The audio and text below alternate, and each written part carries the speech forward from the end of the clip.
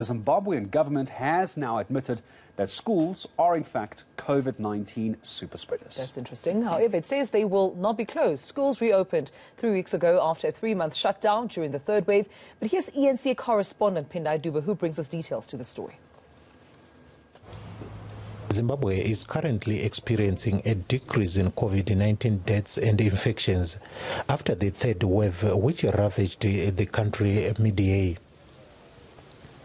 The country now has more than 129,000 COVID-19 cases and over 4,600 deaths since the first case was recorded in March 2020. The education sector contributed significantly to this increase. And then furthermore, most cases among learners are asymptomatic or actually have only mild symptoms.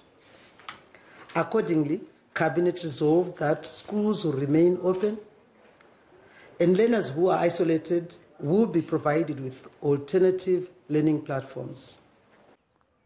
Public health activists are in agreement, but they have called on government to provide enough support like PPEs for vulnerable schools.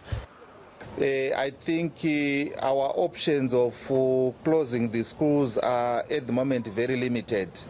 I think for the fairness of those students who come from poor backgrounds, learning in these public schools, I think it will be fair for them also to be in school so that they also benefit and they don't continue to lose out, on the, learning periods. Zimbabwe is one of the most vaccinated countries in Africa.